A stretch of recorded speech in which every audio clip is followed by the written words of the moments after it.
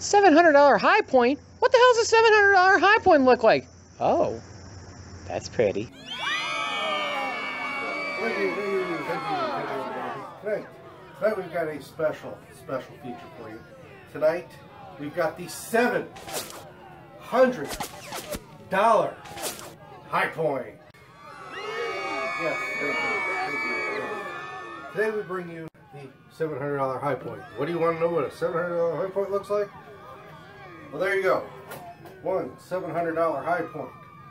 It's a $230 rifle! Yes, Miles. Yeah, it is a $230 rifle, but once we knock some of the ugly off of this rifle, it's a $700 high point. What the heck is the matter with you? It's like putting a body kit on a Miata. It's still a freaking Miata! Be nice, Mr. Smiles. Be nice. Alright, well, what makes this a $700 high point? Well, first of all, we'll go through all the things we put on this rifle in order to take some of the ugly off of it. But this is not my rifle. This is the Q-Man's rifle. Whatever makes you sleep at night. Yes, I sleep very well at night, Mr. Smiles. Thank you. But yes, this is the Q-Man's rifle. This is the first rifle he ever purchased. He wanted to build an AR, but him being under 21, trying to buy a lower, a lot of the dealers either didn't want to sell it to him, or you go to the gun shows. All right, you may ask yourself now, how does one spend $700 on a high point? That's a good question. Q-Man, how in the world did you manage to spend $700 on a high point? Thanks to Amazon and eBay and Google. Yeah, eBay and Google. That'll get you every time. All right, well, let's take a look at this rifle and see what we have done to it. It first started out with the foregrip.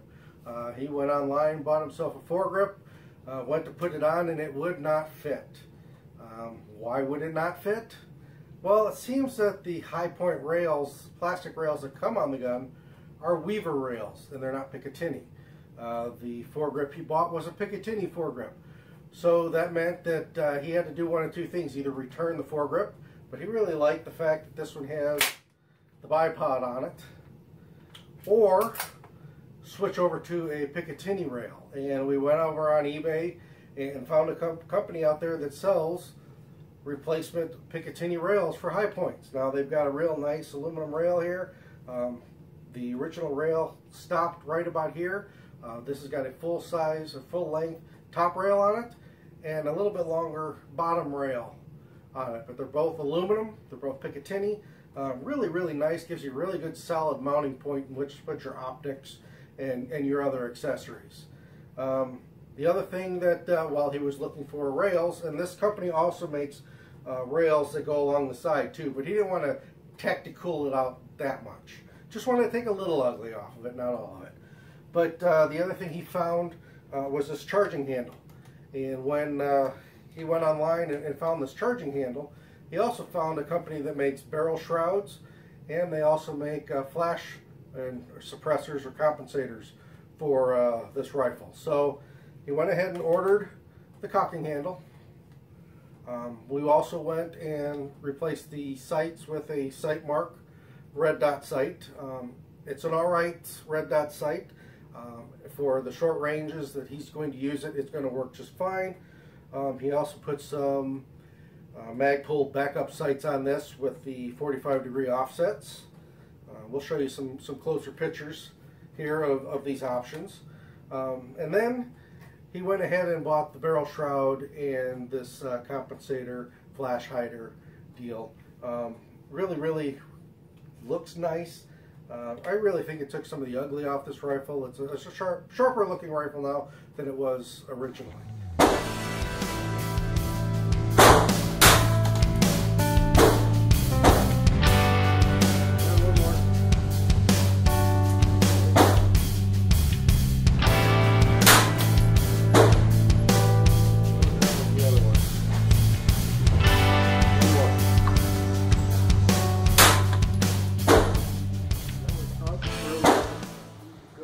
Alright, we're back from the range, and I'm going to give you my review and impressions on the high point. Things I like, things I don't. This is Q-Man's rifle, so I really don't have a dog in this fight. It's not mine. I'm kind of an impartial reviewer of this. If you ask him, he likes it. And it's not a bad rifle. For his intended purpose, he plans on taking this and using this in competition at the zombie shoot this fall and maybe next spring. But we'll go ahead and run this through the competition. We'll film it and we'll show you competing with a high point. But as for the rifle itself, let's start with the trigger. Now, Mom said if you can't say anything nice, you shouldn't say anything at all. So, the trigger, I will give it one thing, it is consistent. It is a very consistent trigger, consistently kind of bad, but it's consistent. You pull the trigger, there's no take up, real spongy, kind of stacks, and then when it breaks, it's like going over the edge of a roller coaster, and there's a little trigger slap. Wait a minute. Whoa. Hold on. That was, I'm sorry, that wasn't the high point. Let's grab the high point here and let's show you the trigger on this high point. All right, like I said, there's no take up. It's really firm, squishy, and it falls. Hey, will somebody call High Point and tell them that Nerf stole their trigger? Wow, that's eerily similar. Wow, no wonder he likes it so much. He's been shooting Nerf guns for a long time. It's a $230 rifle. What it is. One of the other things we've encountered with this rifle, you got your bolt hold open here, but if you just pull the bolt hold open and let it close, it will not pick up the first round. You really got to make sure you cock it back that extra little bit for it to pick up the first round. So that is something that is maybe an issue for you. Just have to realize that when you go to rack this, you got to pull it all the way back. Otherwise, it won't pick up the next round. Dude, it's a $230 rifle. Now, one of the things that we put on there is this bipod, this foregrip with the bipod. I like that feature. It's one less thing to have to carry to the range. Gives you a nice stable platform to shoot off of when you're at the bench. I also like the shroud here that we put on it with the flash suppressor. Also kind of sort of muffles the sound a little bit. It's still got a pretty good report, but it changes that pitch a little bit. Makes it sound pretty mean. I do like the Magpul sights that we put on there. They're pretty accurate. Alright, another thing I do not like about this rifle is that it's heavy. This rifle, let's get it on the scale here. But it's weighing in at 8.5 pounds unloaded. For me, that's a pretty heavy rifle for a pistol caliber carbine. But with the weight on it, it is going to mitigate the recoil.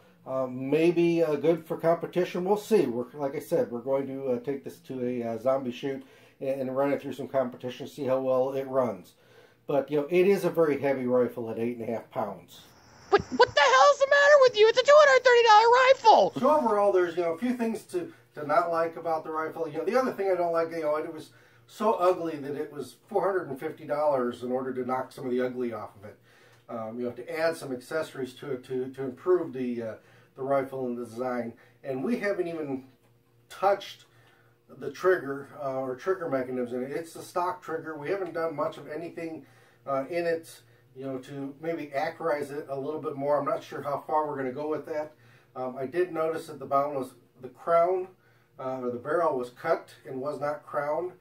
It still has kind of the raw knobs on it for the rifling after they ran the reamer through it to groove the rifling in it. So they didn't crown it. It is straight. I mean, it is cut straight, and then they grooved it. What the heck's the matter with you? It's a $230 rifle. Yes, Mr. Smiles, it is a $230 rifle. Are you maybe a closet or a High Point fanboy?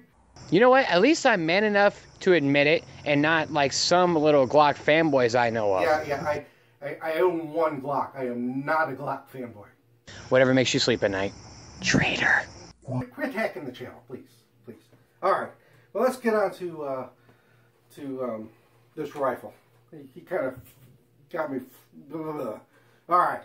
So we'll get back to this rifle. All right, but overall, as I said, I would give this rifle a passing grade. If you've only got $230 to spend on a rifle, and you're a college student, young kid, just want to have something to go out and plank with, something maybe for some home or self-defense, You know, this has been ultimately reliable for us. We've had a couple hundred rounds, or a little over a couple hundred rounds through this.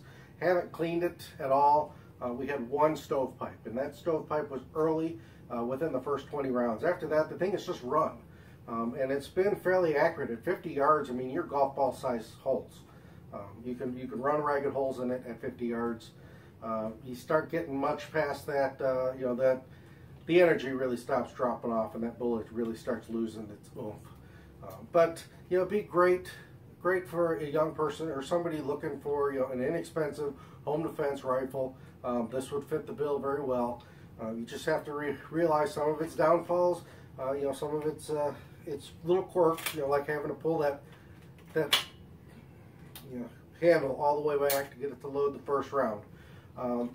At one time, the only magazines available were for a 10 round. We do have one of the new Red Ball 20 round magazines. Those are actually endorsed by High Point. They're the only magazine that High Point endorses for their rifle. But you know, 20 rounds of ammo of 9mm, that should get the job done for you. But it's a great little plinking rifle. I think we're going to use it in some competitions. It's going to be just a fun little rifle. The other thing with High Point is that they have a sterling reputation of taking care of their customers. And that goes a long ways for a lot of people. You know, I've got a buddy, he's got one of the older styles of these. He's got 10,000 rounds through his and hasn't had an issue. So they're tough, they're reliable, they're ugly, you know, they're durable, or seem to be durable, and if you do have a malfunction, High Point usually takes care of it. So I'm going to give High Point a passing grade on this. Is this my cup of tea? No, I'm probably not going to go out and buy a High Point carbine for myself. Now that we've played around with this one, if it was something where I just needed an inexpensive pistol caliber carbine, yeah, you know, it would work. It would do the job. I'm going to save a little bit more money and get something a little nicer. I've been looking at sub 2000s. Unfortunately, when I find them, I don't have the money, and when I have the money, I can't find them. Or I'm going to look at the Beretta Storms, or you know, or something in that line. But this is 45 Alpha Charlie Papa Channel. Hope you found this video informative and a little funny. And I'm out. Well, underneath it all, she's still hideous. Oh, that's pretty. She's a sexy beast. Yeah, but she's a sexy beast. Oh, that's pretty.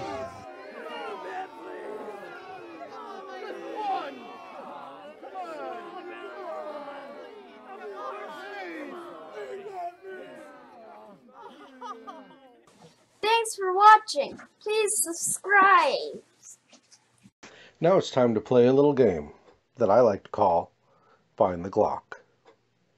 Thank you.